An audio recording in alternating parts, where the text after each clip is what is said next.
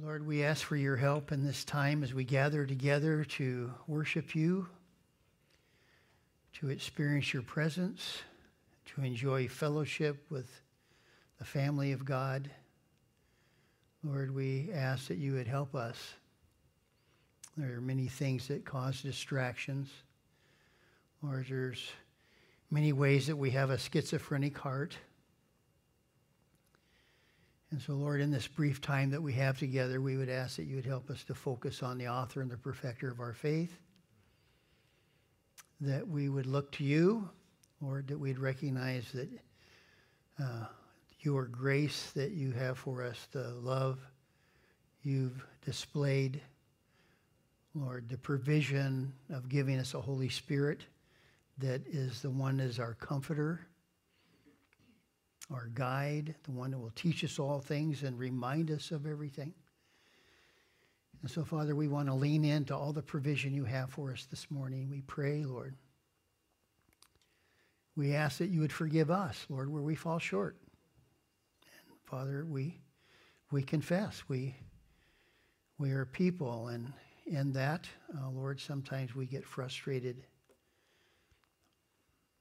Sometimes we get wounded. Sometimes we are hurt.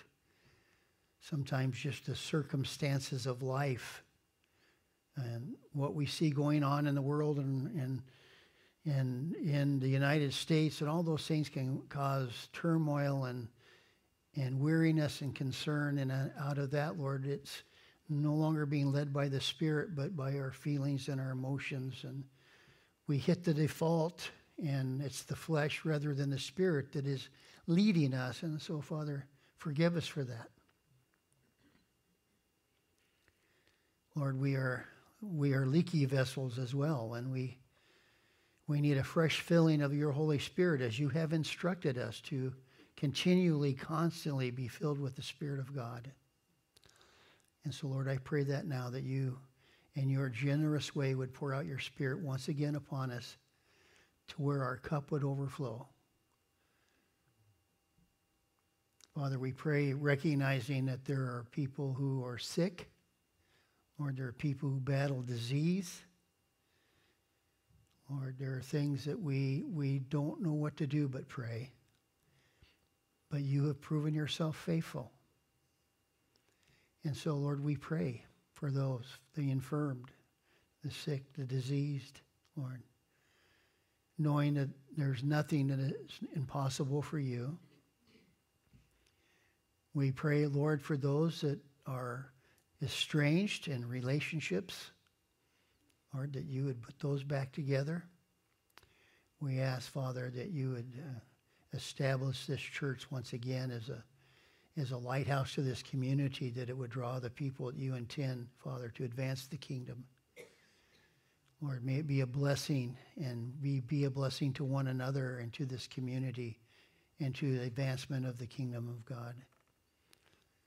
And so, Lord, have your way and will in our lives individually so that then it can be experienced corporately, and that people would recognize us by our love and say, those are Jesus followers.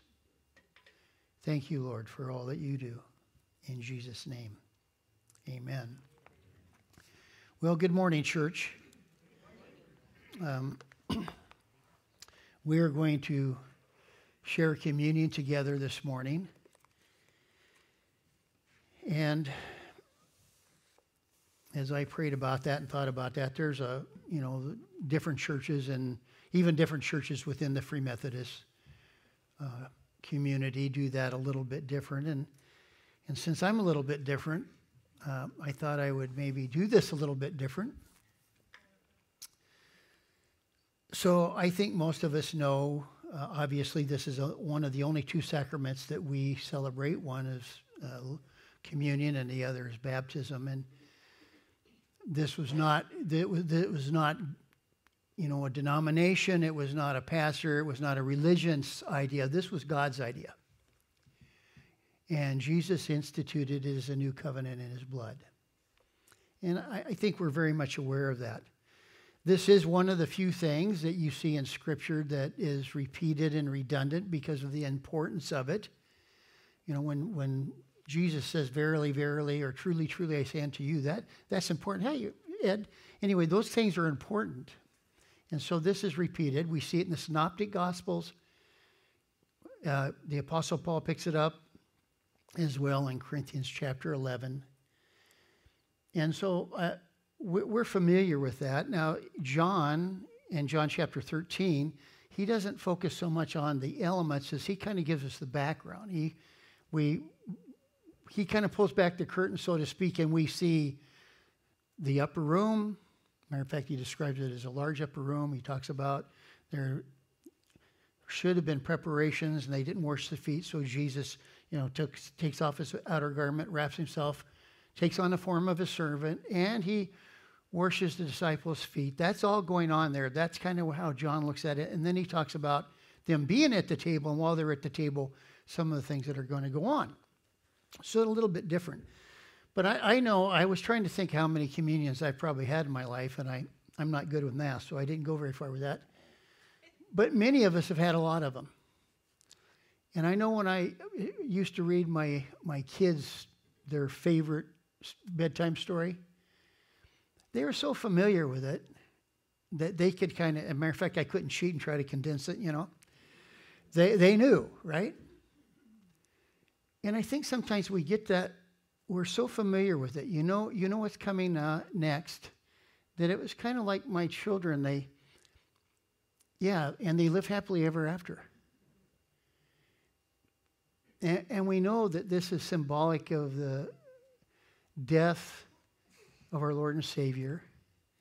We recognize that, but he rises from the dead, right? We can rejoice in that. We kind of skipped on that,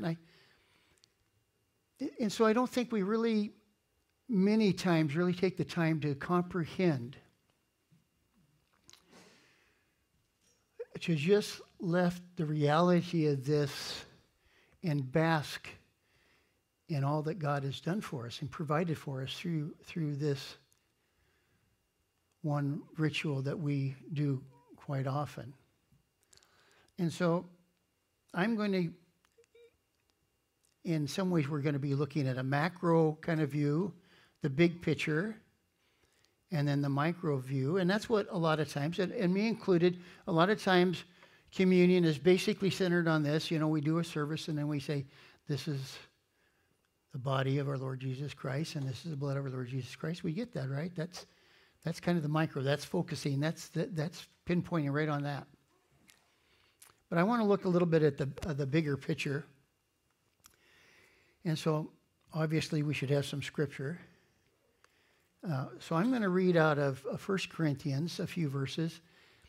But I'm going to tell us this story and talk about this story in the bigger picture through all the Gospels. So starting in chapter 11, verse 23, the Apostle Paul is telling the Corinthian church this: "For I received from the Lord what I passed on to you. The Lord Jesus, on the night he was betrayed, took bread, and when he had given it thanks, he broke it and said, 'This is my body, which is for you. Do this in remembrance of me.' And in the same way, after the supper, he took the cup, saying, 'This is the cup of the new covenant in my blood. Do this whenever you drink it in remembrance of me. For whenever you eat this bread and drink this cup, you proclaim the Lord's death until he comes.'" So one of the things I like to do, and the people here from Tonasket know, I like to just kind of ponder the scriptures. I like to pray through them. I like to put myself in the story, because that's just, I'm a kind of a visual person, and just looking at words on a page doesn't help me. So I like to get in and try to experience as much as I can from that. And one of the things I started thinking about this is, do we recognize here the love of God? Because Romans tells us that God demonstrated his love for us while we were sinners.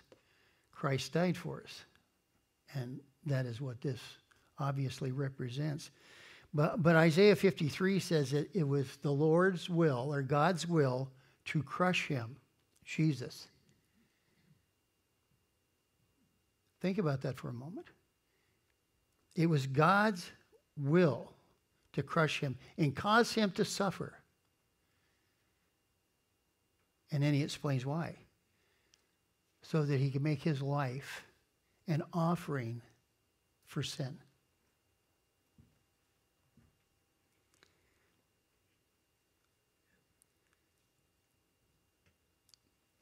When you talk to people, sometimes the way you see things portrayed and you hear questions, sometimes people approach this like the death of Jesus Christ was some kind of satanic scheme. Or maybe it was come out of the hatred and the envy and the jealousy of the religious leaders. But what we need to understand, this is God's plan of redemption for humanity. And although there is human will and there is satanic opposition, God is sovereign over all those things, and He is still in control of things in your life and in my life and in this whole redemptive plan for humanity. And just think about loving us enough to give His one and only Son. As a matter of fact, Matthew chapter 3, when it says, "This is my Son," after His baptism, I'm still a little... I've been at it long enough. I went through the King James. The first Bible was given me was Revised Standard. Then, it's NIV. So they're all together. I'm all confused.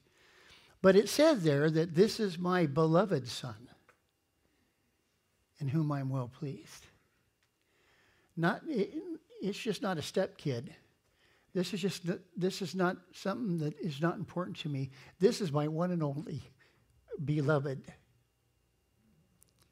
And in the Greek mentality, to say somebody was beloved is typically used only by parents that are saying, "This is how I lavish my love on this child. I call him beloved." And He loved us enough that He would send His Son. And so I got to thinking about that for a little while. And then I was thinking about Genesis chapter 2. The whole creation. And the Trinity had an official board meeting and somehow decided, let us make man in our own image. And can you imagine God rolling up His sleeves, getting down in the dust and the dirt of the earth, and perfectly creating and forming humans that would bear His witness, that could enjoy His character, that could have reason, and breathed life into Him.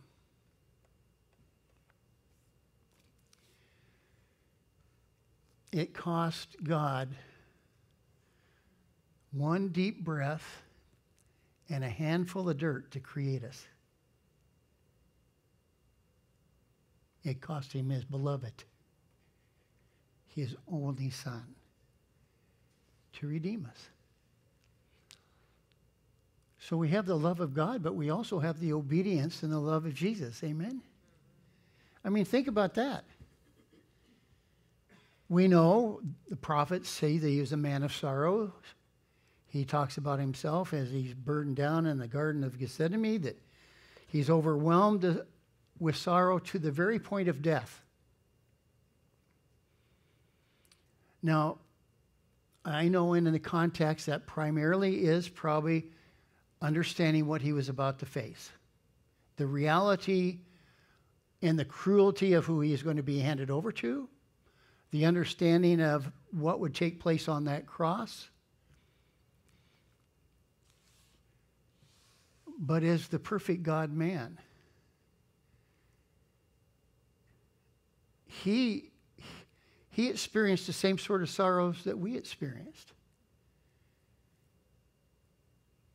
His relative, John the Baptist, in prison and beheaded. One of his closer friends, Lazarus, died. Yes, he knew He's going to raise him from the dead. but grief nonetheless. He wept at the graveside, right? Think about having opposition of the very people that you come to save, and they rejected him.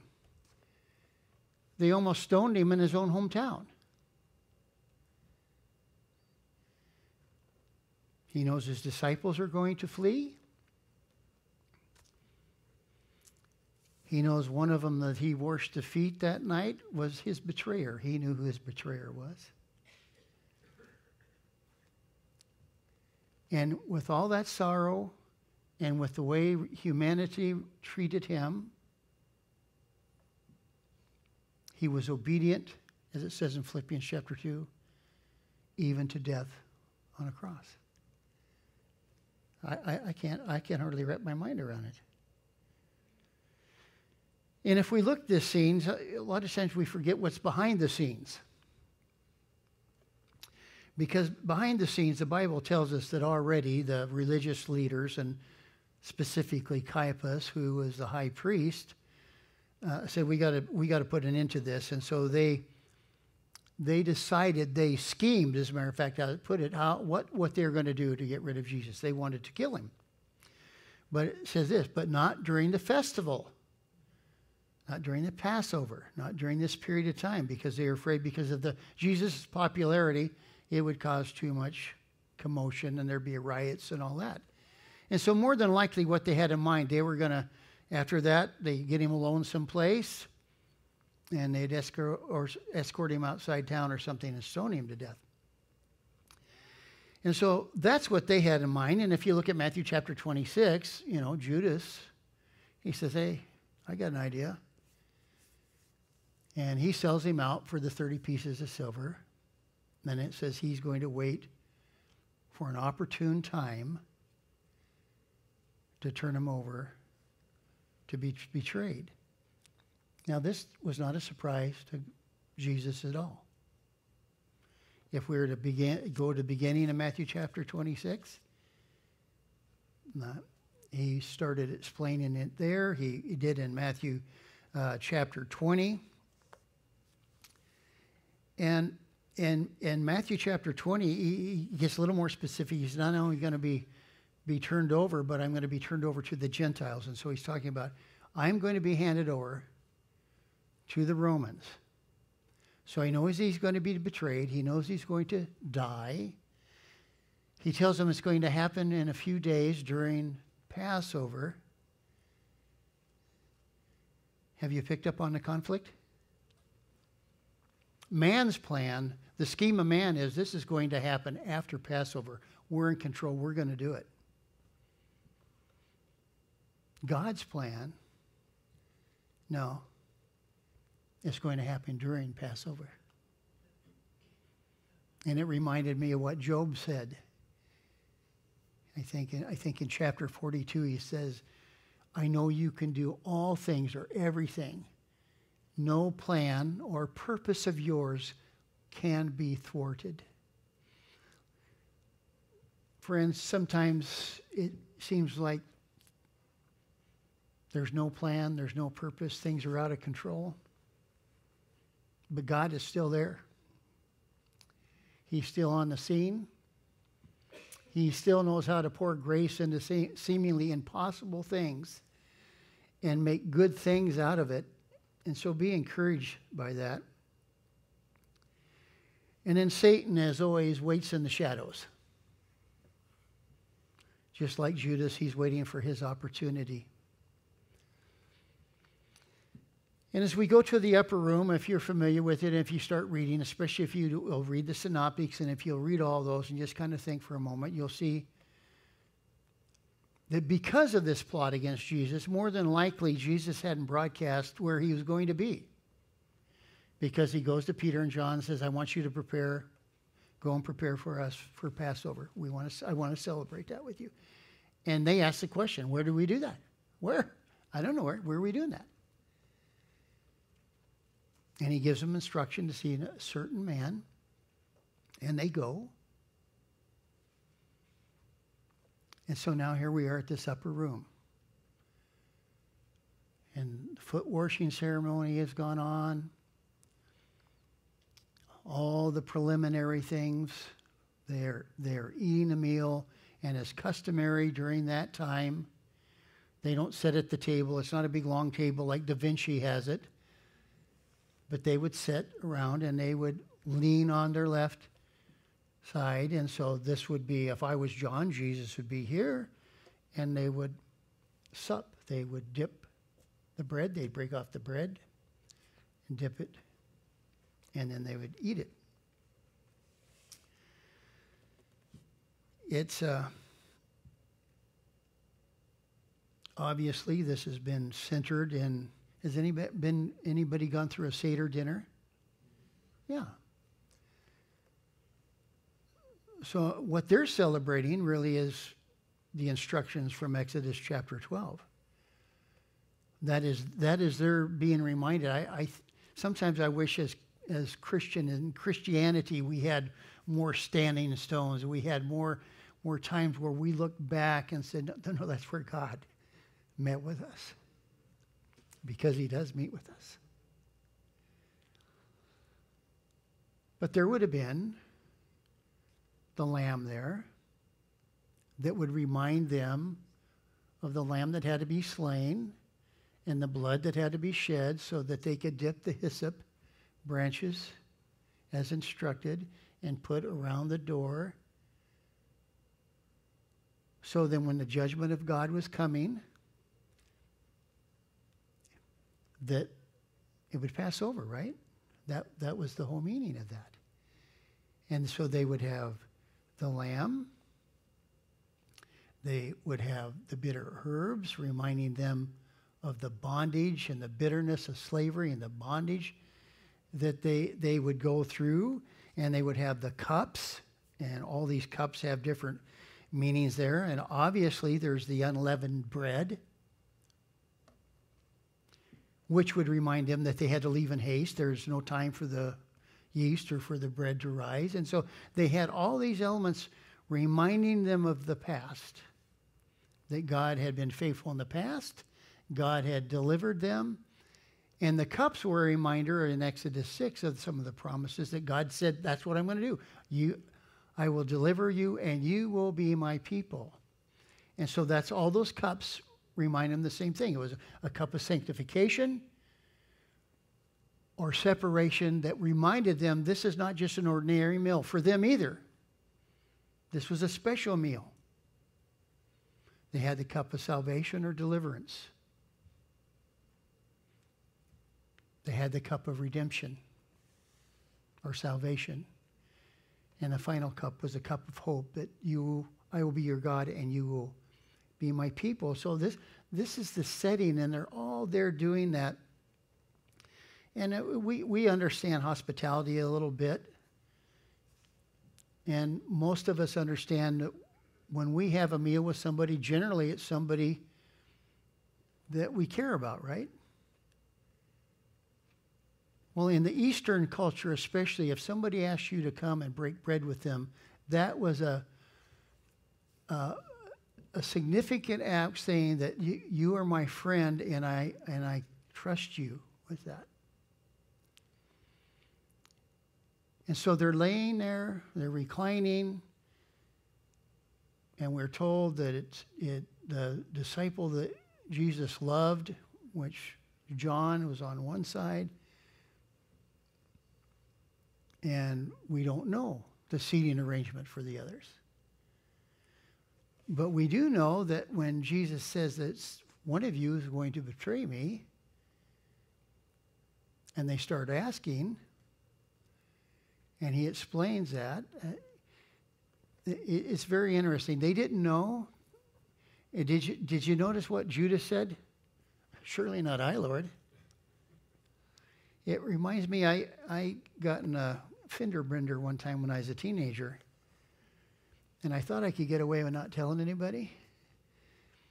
And so I saw my dad out there looking at that dent, and I said, you know what happened there? All I wanted to know if he knew who did it.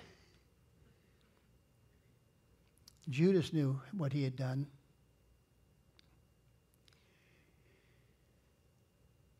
And he tells his disciples, the one who dips his bread with me, and he hands him.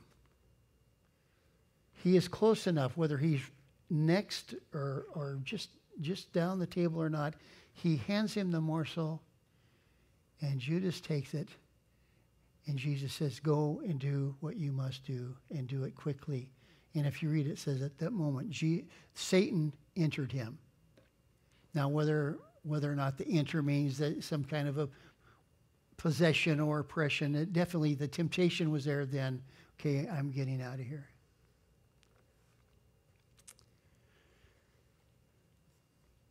And then Jesus continues to have the intimate dinner that we're going to share here.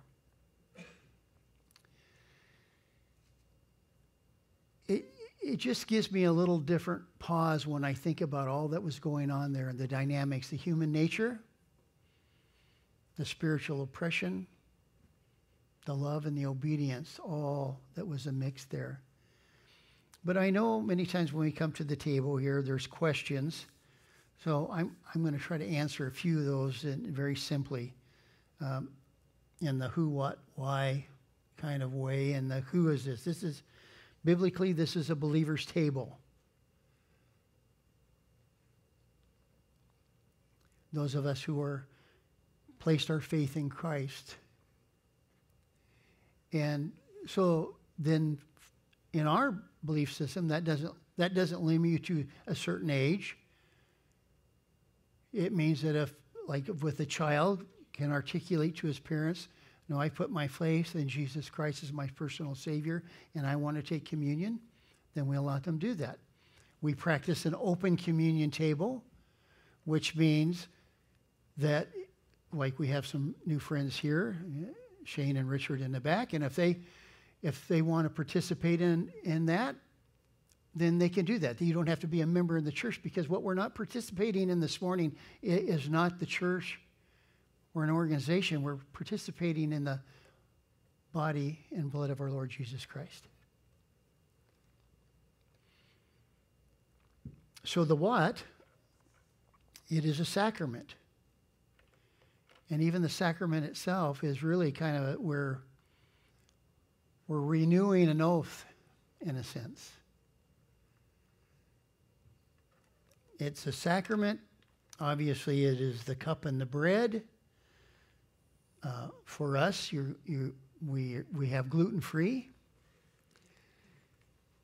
as the unleavened bread that we're using today. The cup is a grape juice. It's not an actual wine. But let me just say this: when Jesus talks about it, he says, I won't drink of the fruit of the vine again. There's absolutely no instructions that says that this was some sort of fermented wine. Now, that was a culture, and very, very well could have been, and in that culture, they took the wine and they would dilute it anyway.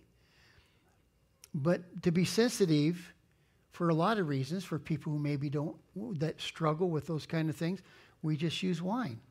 So it's unleavened bread, gluten-free even, and that's what it represents.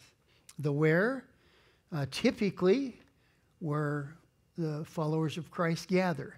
It's generally in a service like this, but it can be, sometimes on a Christmas Eve service, or there's other times as when you see that. Now, as well, I've been called when people have been in hospice. I've had some of the people in my church say, Dad's been told he's probably not going to make it through the week, and he would like to have one last communion, but he's too ill, obviously. He's on hospice, he's home, and so I go to their home, we'd have communion. That is approved and acknowledged, but it's not the norm, because you know what communion means? It means koinonia. And koinonia is intimate fellowship with one another.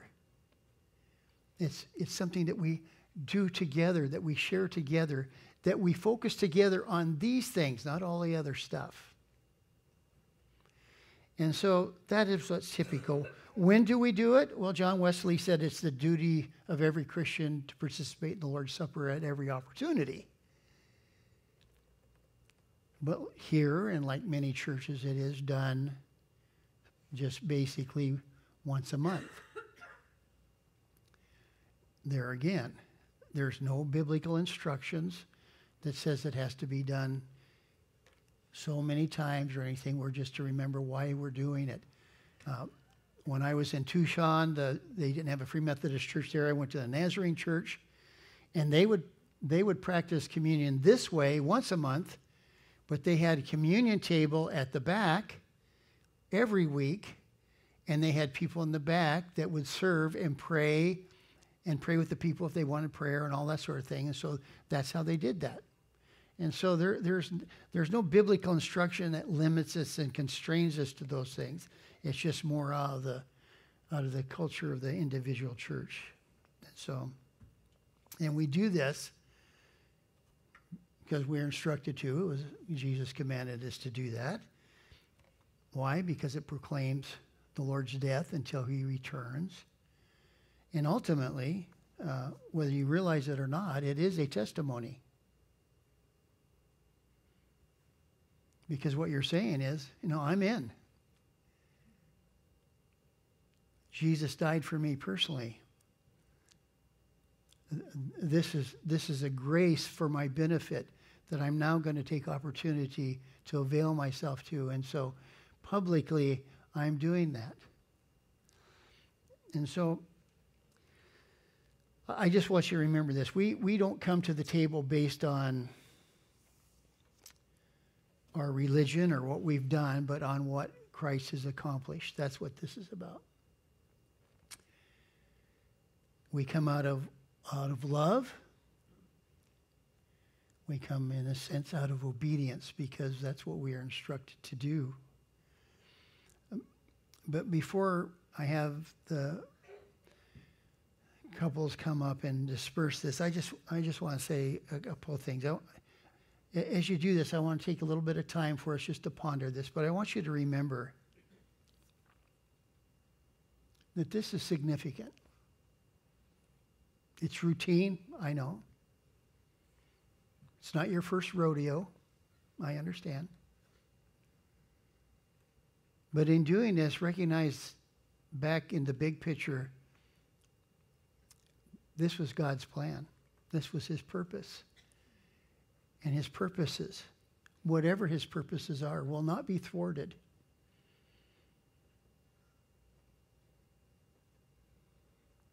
Secondly, reflect. It's a good time, the Bible says to examine yourself. Reflect on your relationship with one another.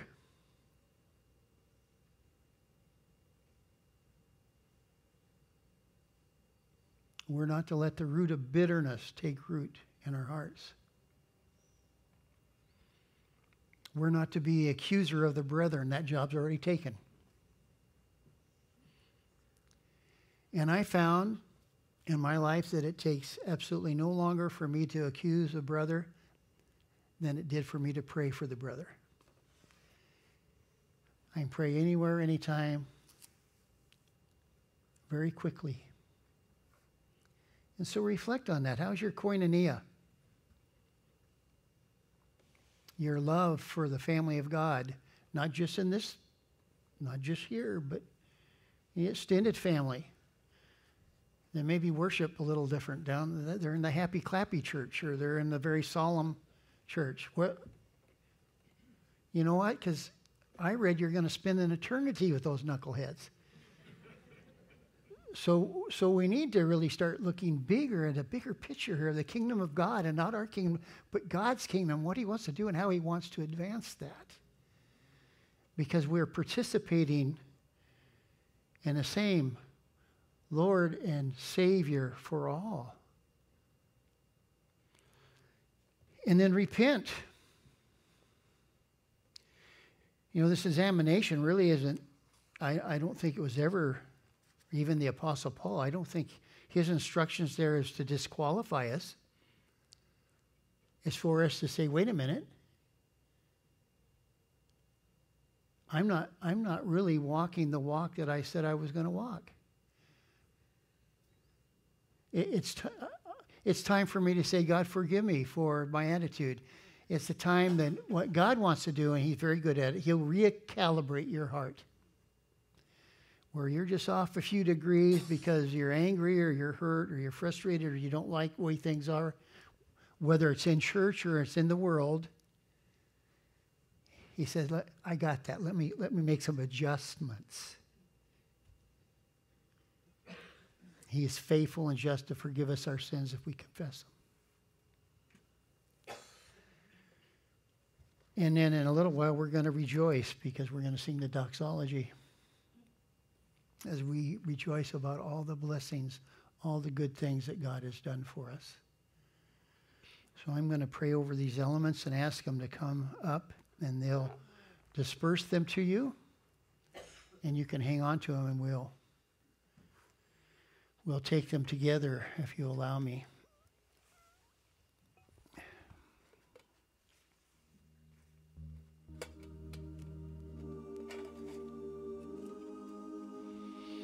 Pray with me, would you? Father, I give thanks for your body and your blood. Lord, I'm very, very mindful of what this cost and what it means. And Lord, you absolutely do not need my blessing or my prayer over these elements, for you are here. But Lord, I do ask your blessing upon them, that they would, as they're dispersed, Father, that it would be the balm of Gilead, that it would bring healing and restoration, forgiveness.